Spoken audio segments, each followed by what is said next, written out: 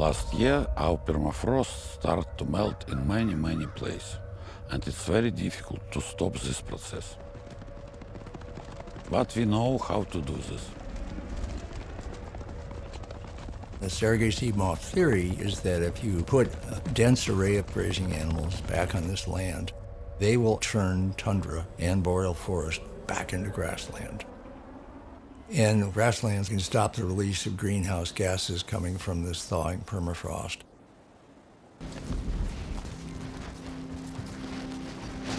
These animals, busily, almost frantically, they're eating. Chow, chow, chow, munch, munch. These guys were working.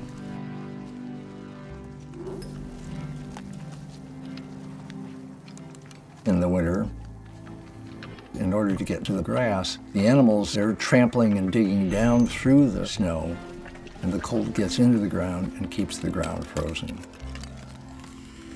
And then the mammoths, you can do things that cannot be done by the other herbivores, like knock down trees. Wow. Holy smokes. Talk about data. At Pleistocene Park, they've been able to prove that if you have fairly dense population of grazing animals on the land, that leads directly to the ground underneath, getting colder as much as 2 degrees Celsius.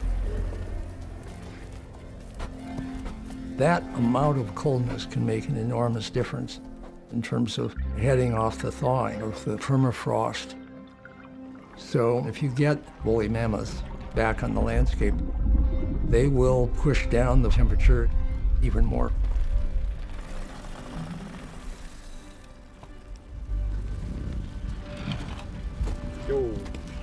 This whole Pleistocene Park project is a form of geoengineering, an attempt to directly affect climate.